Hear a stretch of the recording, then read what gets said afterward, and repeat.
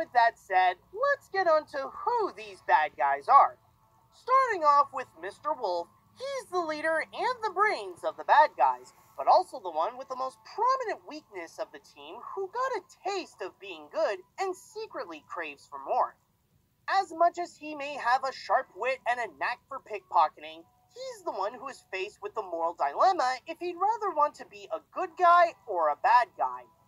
In his team, there's his best friend, Mr. Snake, the cynical safecracker who embraces the most to being bad, Mr. Shark, the master of disguise who has the funniest scenes in the movie, Miss Tarantula, the tech expert who can hack her way through any security system, and Mr. Piranha, the craziest member who can take down anyone in his way.